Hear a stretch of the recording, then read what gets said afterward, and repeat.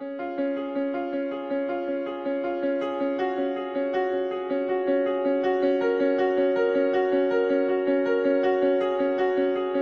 everyone. So now in today's session we'll see introduction to data analysis and data types. So once after understanding the importance of analytics across business domains, okay, let's see what is data analysis and how this is different than data analytics. So this data analysis and data analytics terminology sounds similar, but there is a thin difference between data analysis and data analytics that we are going to highlight in this session.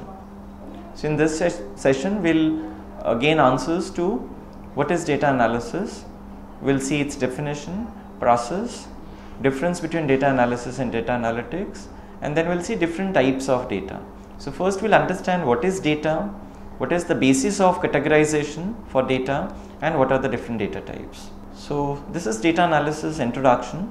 So when I say analysis, this is nothing but referring to breaking a whole into its separate components for individual examination.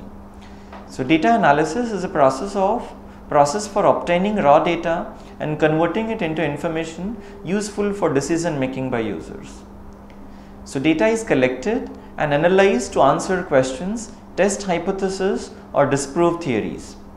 So when I say data analysis, it's basically the data that you have stored in your data warehouses or data marts, which are the historical repositories of the data, understanding the pattern of the data. You can use the data to plot some trend analysis, identify the behavior from that particular data, and then come with some conclusion that this is how my customer performance was, this is how my product performed in past, and you can definitely take that information as an input to improve or to enhance your business revenue or profit. So there are various statisticians and people who provided definition for data analysis. So according to a statistician, John Tukey, who was born in 1915, who defined data analysis was something like this. So this is nothing but procedures for analyzing data, techniques for interpreting the results of such procedures, ways of planning the gathering of data to make its analysis easier, more precise or more accurate, and all the machinery and results of mathematical statistics which apply to analyzing data. So you'll find many definitions of data analysis. This was one given by this statistician. So there are various components of data analysis. So we have something called as process. So there are several processes that can be distinguished, and these phases are iterative. In the feedback from later phases may result in additional work in the earlier phases. So this is a cyclic process which starts with some particular process and ends with some particular process, and if the prior processes are not up to the mark, then you need to go back and perform those cleansing, and you need to correct those steps and get the data at the desired level before you continue with the further processes. So there are various steps involved in this. So step 1 is define your questions, and then step 2 is set clear measurement priorities, and then you have this collecting data, and then you have this interpreting results, and then we have this analyzing data, and then comes the data cleaning. So we'll see how these steps are performed one after the other, and how we arrive at some clean data that is used in your analysis or the analytics that you're performing in this data scientist domain.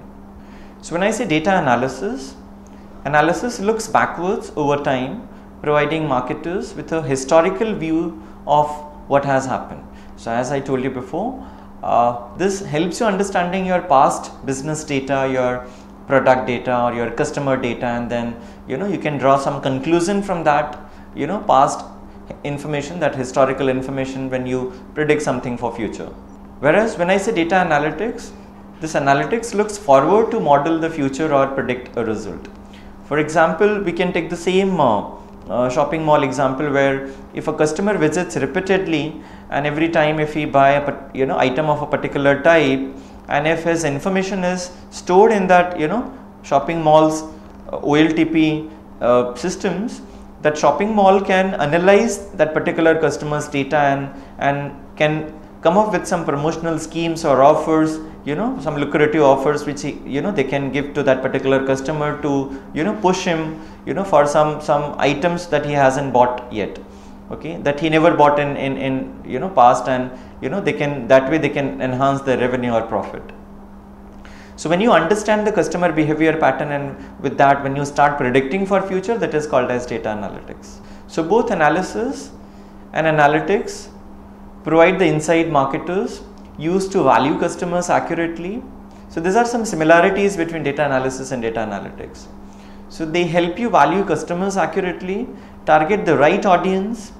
So you can, in case if you have lots of data stored, you can actually figure it out, who all are the customers whom you can target, and who all are the customers who were like one-time buyers, and they'll not come or visit your outlet again, and you can discard their data and focus mostly on the ones who can be your potential buyer again. This helps you improve the effectiveness of their marketing budget. So both help marketers transform customer data by exploring and analyzing that data to help uncover unknown patterns, opportunities, insights that can drive proactive and evidence-based decision making. So these are some similarities between data analysis and data analytics. Again, there are various ways we can define data. So when you define data, this data is nothing but set of values of qualitative or quantitative type. So data is set of values of qualitative or quantitative variables. So these are the broad categories of data. So the data which is in textual format, which is in descriptive format, is mostly your qualitative data, and the data that you can measure in terms of numbers is your quantitative data. So the qualitative data is descriptive in nature. It describes an attribute that can be observed but not measured. For example, the flavors of ice cream, which can be vanilla or butterscotch or chocolate, or the hair color, which can be blonde or brunette or black, or the profession type, that can be engineer or tailor or consultant. Okay, these things can only be observed, these things can only be felt, this cannot be measured. Such data is called as qualitative data. But in some other cases, you have some data that can be measured in terms of numbers, that is called as your quantitative data. So this data is numeric in measure. It captures the measure of an attribute, for example height of students, which can be approximately say 5 feet 6 inches, or 5 feet 9 inches, or 5 feet 3 inches, or 5 feet 5 inches. Okay, so all these numbers can be measured. Or the cost of a particular item, which can be 120.5 or 130.2 or 111.6 or 90.8, or age of a person, which can be 34 or 26 or 67 or 53. So as you see, all these data can be measured, but in case of qualitative, that this data can only be observed, or it can be only experienced, it cannot be measured. This is how we segregate, we classify data in qualitative and the quantitative type, which are the two broad categories of data. So there are some factors on the basis of which we do data categorization.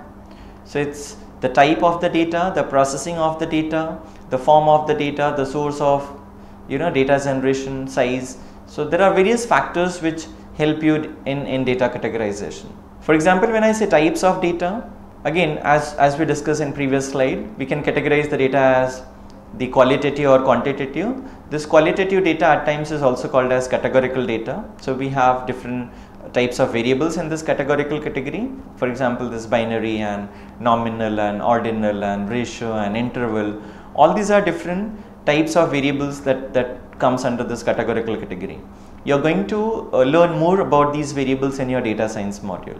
Then we have this quantitative random variables, which can be classified as discrete or continuous. Okay, so we have discrete numbers and we have continuous numbers, okay, which defines your qualitative random variable data. So when I say discrete data, this is some numerical data which has finite number of possible values. Examples: number of people in a room, number of items in a basket, number of hours in a day. Okay, all these data represent some numerical data which is discrete in nature. Then we have this continuous data, which is again numerical data, and this will have infinite number of possible values. For example, height of people, weight of people, or sales, made in an organization, or the account balance that you have. All this data is again numerical, but this data is continuous in nature. So continuous data is usually in decimals. Now there are various data types in quantitative category. So these are few examples of quantitative data types, and we have classified them in terms of the measuring unit and the attribute, whether they are discrete or continuous. So for example, you have this fuel in car, which can be empty or full. So this can be categorized as the discrete data. If you want its equivalent continuous form, this can be like fuel volumes in liters or gallons. But when you describe it only as empty or full, this we call as discrete. But when you start defining in terms of the liters and the gallons, then this is called as continuous. Then we have this height of trees in a forest, which could be tall or medium or short. But when you start measuring it in terms of meters or centimeters, then you call this as continuous data. But when you describe only as tall or medium or short, we call this as discrete data. Or it can be the performance of a tailor in a garment factory, which could be poor or average or good. This is the discrete category of the data. When you want its equivalent continuous category, this could be the pieces stretched or the number of hours worked in the factory. Or it could be, the next example could be home deliveries of pizzas. So in case if you want to describe in the form of discrete data, this could be the number of late deliveries or number of deliveries which were on time. In terms of continuous, this could be the time per delivery. In terms of student performance, the various grades that are allocated or that are assigned to students describe the discrete nature of the data, and the percentage marks scored by the students is nothing but the continuous data.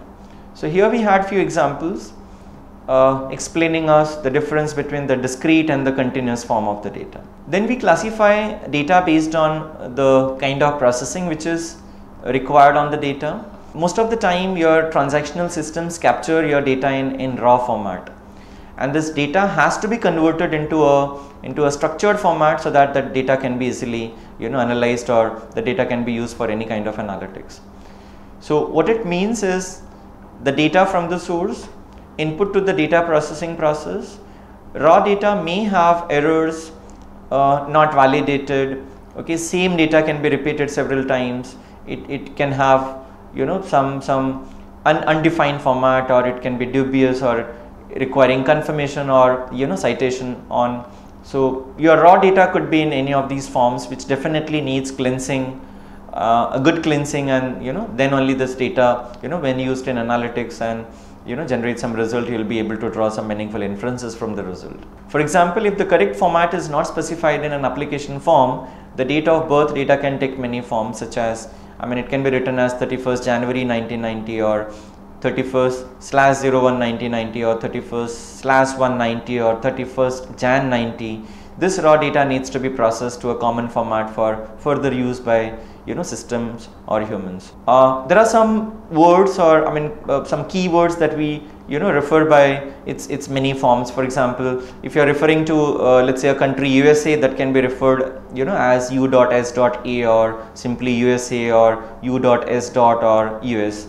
If you are not able to standardize this data, then these four occurrences of USA, u.s.a, USA, u.s. and US will be considered as four different countries.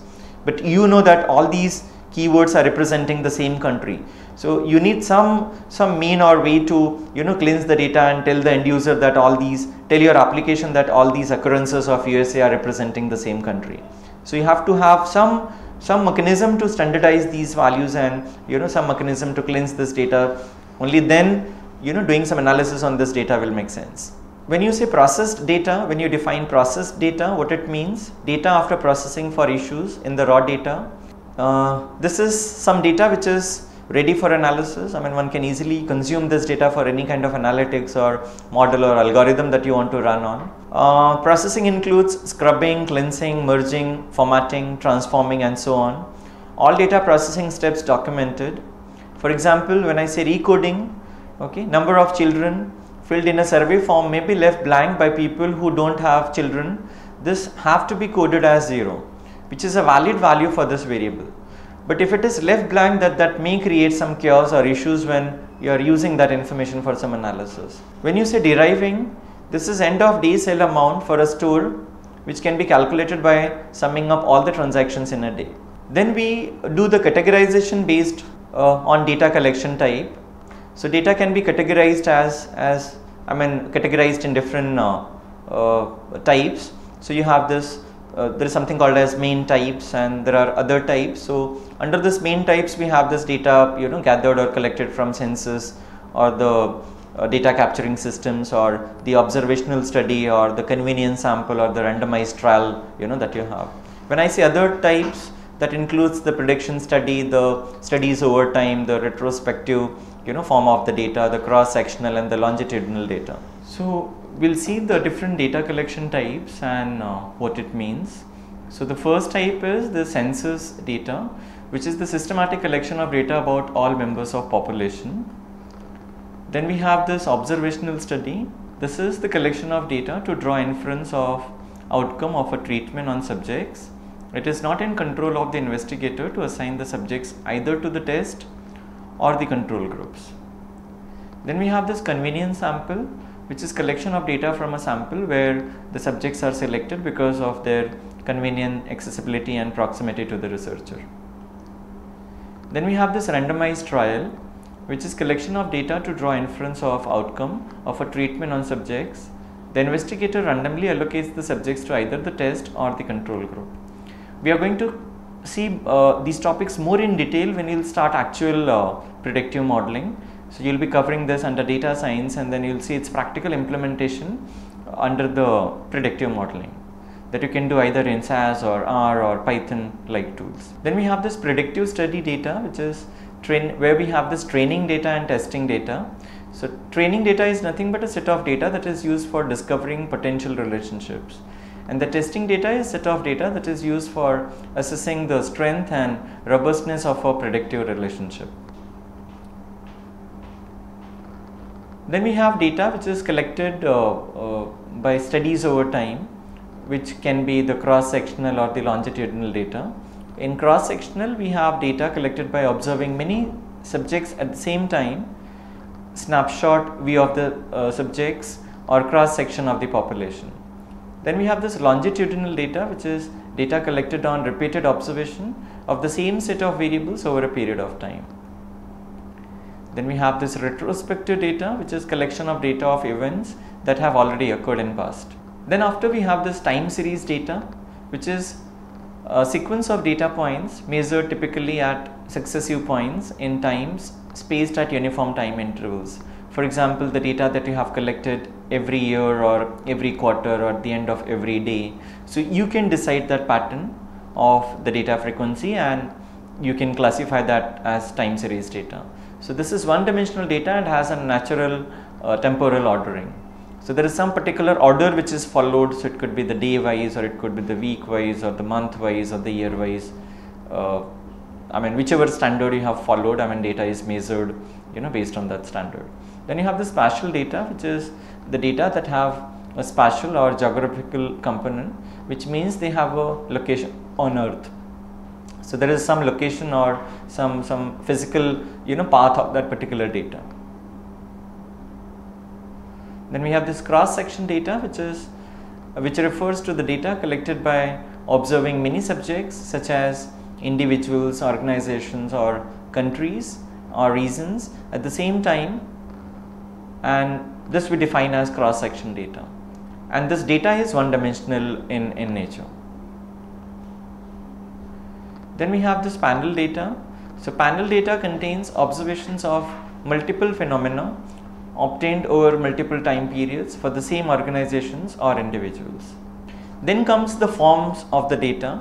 So as we discussed at the beginning of the session, most of the time in your production environment, the data comes in different formats. The data can come in the structured form, or the unstructured form, or the semi-structured form. And before you start analyzing the data, you have to ensure that the data is properly cleansed, and then only it is used as input for the analysis. So here we'll describe different forms of the data. The first is the structured data. This is some data that can be organized in well-defined structures. Structures include arrays or vectors or tables or other data repository formats. There exists some relationships between the different entities that you have in the structured data. So relationships in data defined within the structure. For example, we can consider the student data given here as the structured data, where we have variables like ID, and then we have the first name, and we have last name, and then we have date of joining and batch number and course name and address 1, address 2, and the city as the variable names. So as you see, you have some column header, some variable name which is describing the structure, and then you have some data maintained under it. In terms of structured data, the data that we maintain, that we store in almost all RDBMSs, the relational database management systems, that data we call as structured data. So the data that you have stored in the Oracle database or the MySQL database or the MS SQL database or the Sybase database is considered as a structured data, because that data has a well-defined format, and the data is stored or maintained under that particular format. When I say semi-structured data does not conform to a formal defined structure, but entities belongs to classes with attributes. Data cannot be processed as efficiently as the structured data. For example, the data that you have captured or that you have stored in the HTML or the XML format, where every information is stored in the form of tags, is considered as a semi-structured data. So this is not something that is absolutely in a very unknown format. Here the format of the data is known, the flow of the data is known, but again this data cannot be considered as good as the structured data, the data that you have stored in the Tableau format or in various RDBMSs.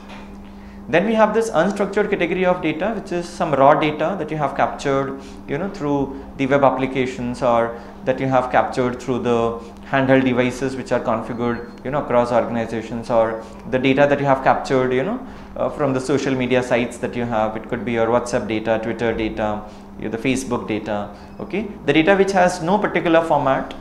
So this data cannot be considered as semi-structured or structured. This data comes under the category of unstructured. So in this case, the data is organized in an arbitrary manner with no predefined structure. The types of content includes the free text, documents, images and videos. Example, the resume document of a student with free text and images, or the data that you have captured or that you have gathered from the social media sites or various applications, mobile apps or the web apps that you have. This data comes under unstructured category, and this data has to be converted into a structured format before you start analyzing this data in a meaningful manner. Then we have something called as batch data and the real-time data. This is something which is related to two processes that we perform most of the time in production environment, called as real-time processing and batch processing.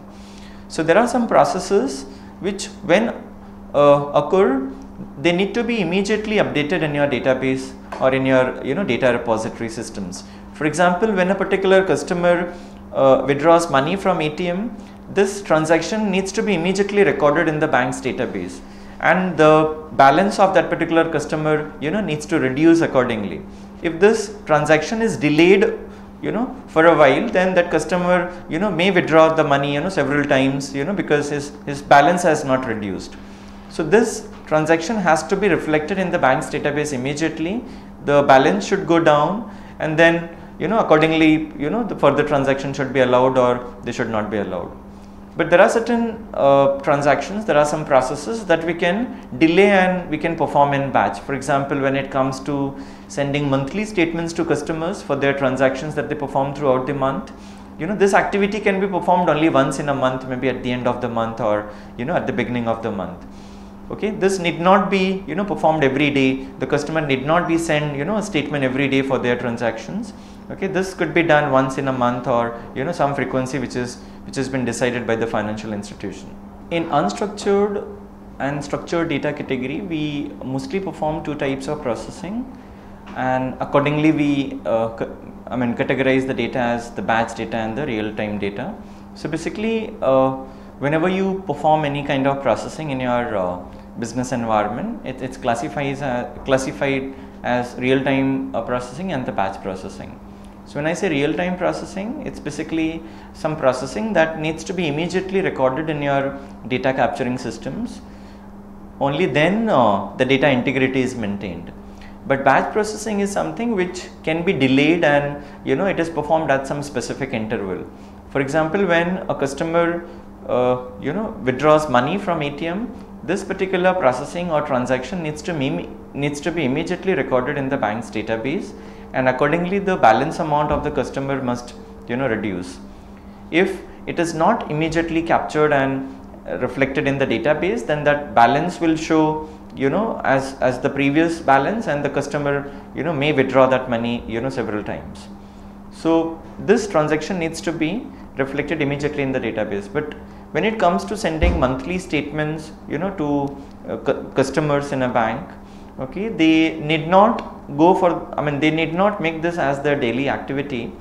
Whereas what they can do, they can send this statements once in a month, maybe at the end of the month or at the beginning of the month.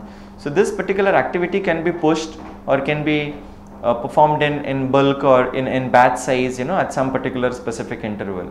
But this is not possible when you perform some real-time transaction, like withdrawing money from ATM, or when a customer changes the address from one location to the other. Okay, this needs to be immediately reflected in the bank's database. So when I say batch data, this is some data collected in a batch mode at periodic intervals. So there is a delay in the availability of data as a certain periodicity is maintained for its collection. Whereas in real-time data is collected in real time. The data is delivered as it gets generated. There is no delay in timeliness of data provided. In case if there is a delay, this will impact the accuracy of the data or the transactions, and because of which the data integrity will go down. So that's the difference between batch data and the real-time data, okay, based on the two types of processing that we perform in the production environment: batch processing and real-time processing. Thank you very much.